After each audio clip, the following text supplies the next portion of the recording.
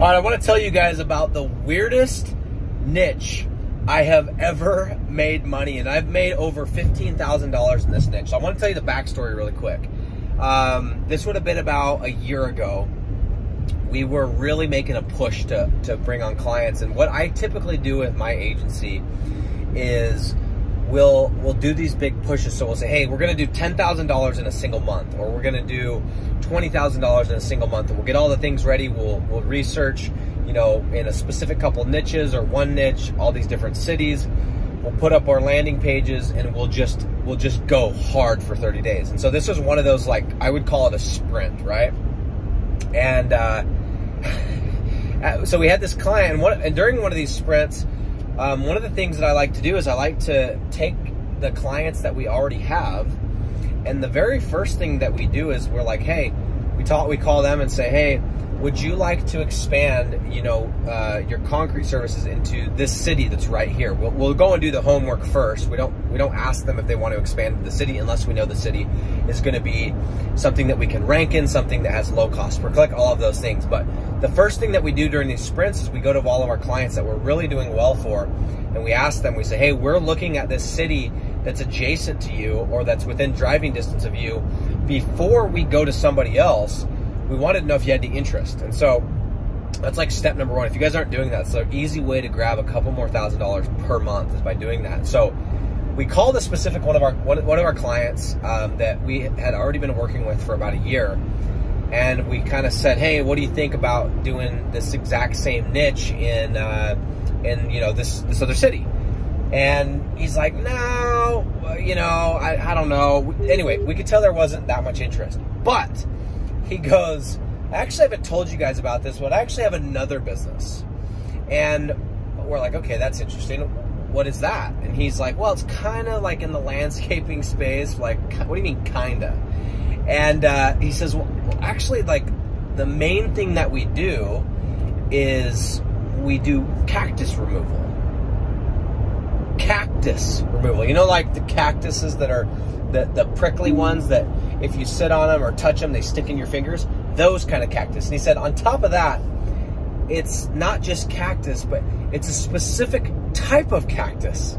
And I'm like, so anyway, we talked to this guy, and we're like, well, I don't know. I mean, that's kind of really specific, and it could be brand, you know, some brand loyalty and all this stuff. And we're like, you know what, let's do some homework. We do some homework on it. Sure enough, no competition. Cost per click is nothing, absolute dirt. I mean, nothing, like $1, maybe $1.50. And we basically tell them, we're like, look, we're going to run this thing. We're going to do a 6-month deal, but there are some associated risks. We've never done cactus, especially cactus removal, especially the specific type of cactus. So we have no idea how this is going to work. So we set up the landing page, do our thing, and run like 15, 20 bucks a day, and leads just start flowing. Just start flowing in. Enough that I'm like, let's build a site. Let's just go ahead and build a website. Put the deal together, did a 6-month deal, and that guy has been with us for 12 months. So the reason I wanted to share this is I'm not somebody who does a ton of like going in like really crazy niches. But what I do is if I have somebody who's already in that space, that trusts me, that likes me, that's willing to, you know, do a deal, and I just tell them the associated risk. I'm like, look, I've never done this, or this is going to be really competitive. However, you know, I'm willing to try it. Then I'll take that money all day. I'll just let them know, like, I don't have any case studies in this space. And we told them, we were up front, we're like, this may or may not work as well as this other niche, but we did it, and it's made us over $15,000 in the past year. So lesson learned is if a client or a friend or a contact comes to you and says, hey, can you get me leads in XYZ space? If you are upfront and honest with them about the potential risks and the fact that you've never done it, then I see nothing wrong. And in fact, I encourage you to go and try these niches, these really weird niches.